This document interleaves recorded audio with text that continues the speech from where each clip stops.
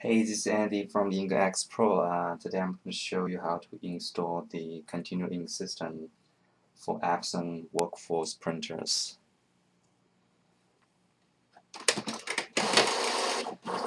Yeah, let's start. Open the top lid, and normally the cartridge holder will move to the location where you can replace the cartridge. We don't have any cartridge here right now. So originally, the cartridge holder come with the cover. You have to remove it by yourself, and there's no easy way to remove it. And you have to use a screwdriver like this, and you force it out.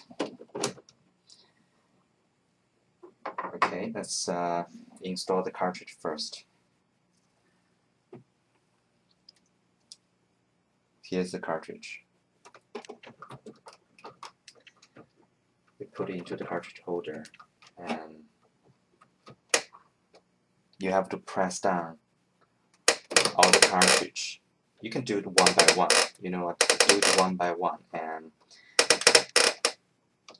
make sure the cartridge is locked with the cartridge holder.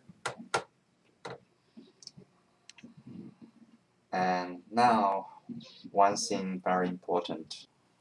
And now we have unplugged the power of the printer.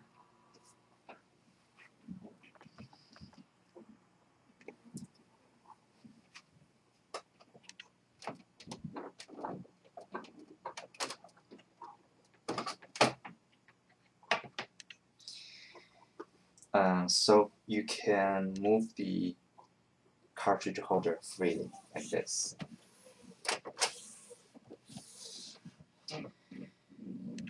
We need the foam tape or the double-side clear tape to attach the tubes. Why we need the foam tape, the double-side tape? Because the regular tape is not strong enough to hold in the tube while the cartridge is moving. Actually, the double-side clear tape is better, but today we're going to show you to use the double-side foam tape.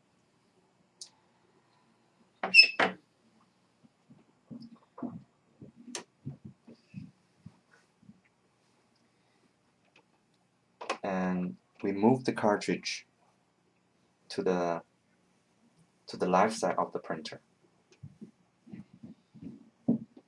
The tube will be attached here.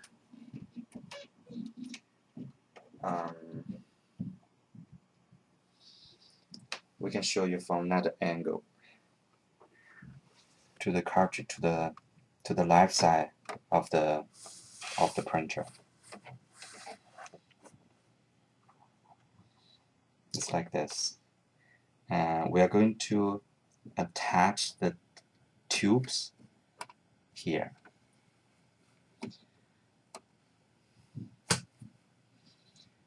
So we use the double-side foam tape, doing like this.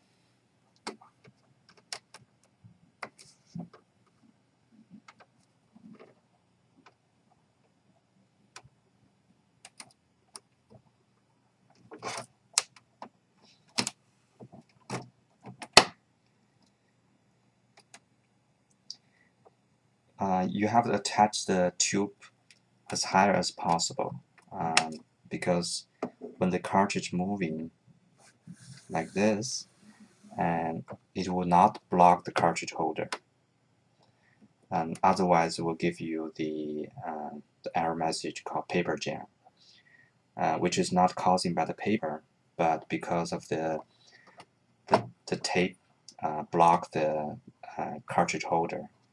Doing a few testing like this, and there's nothing block the cartridge holder.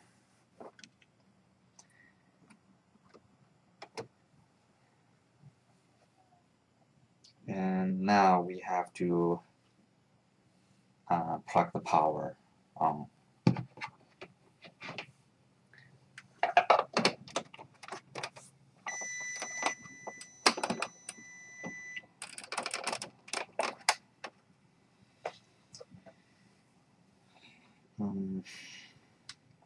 it on.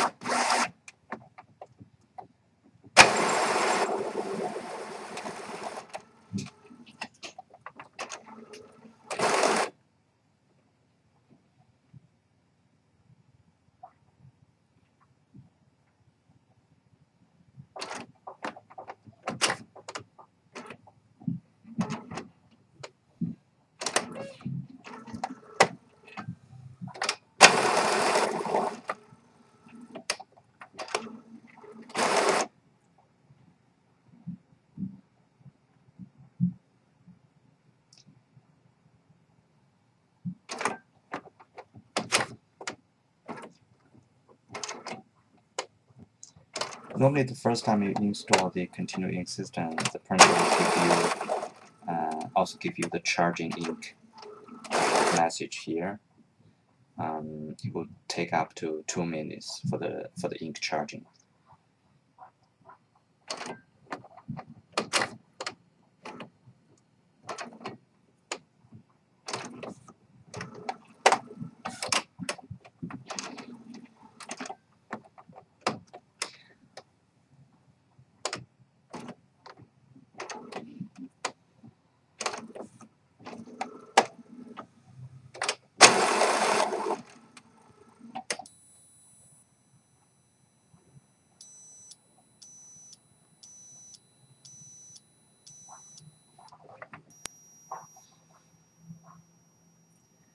Sometimes you might get the cartridge not being recognized message, which is causing by maybe the cartridge is not really connected with the contact of the printer. So you have to take it out of the cartridge and reinstall it. Also, it might cause by the battery. You have to normally we provide additional battery in the package, so you can try to replace the battery here.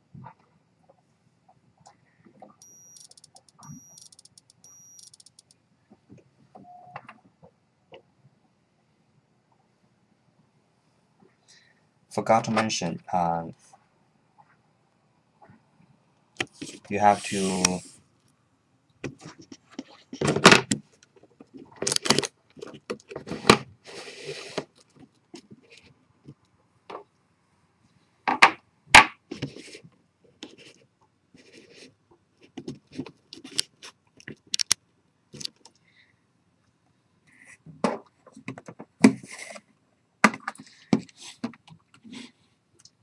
unplug the small plugs, which is for the air vent, and for all colors.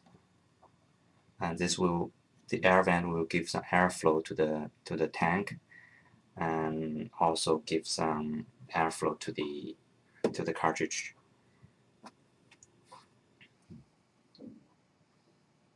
Now we do another check.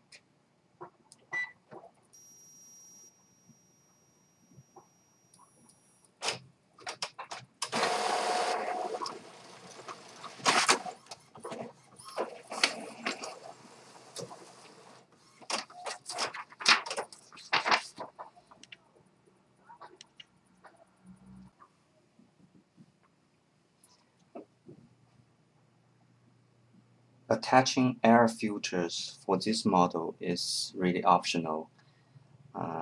You just need to unplug the air vent plugs and close the cover. Sometimes you might get error message says cartridge not being recognized, which is you need to press the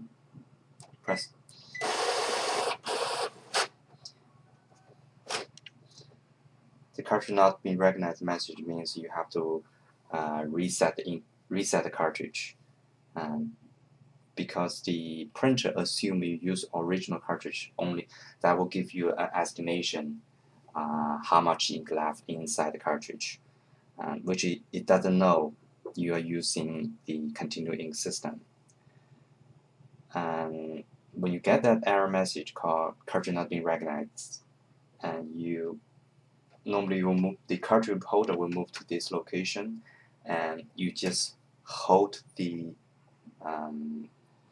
reset button for a few seconds. 1, 2, 3, and release it, and close the cover, and the cartridge will be reset. The first time when you do a testing print, do not close the top lid. You want to watch the tubing is moving, how the tubing is moving. What you can do is you use the screwdriver to touch the sensor here, and the printer will assume the cover has been closed.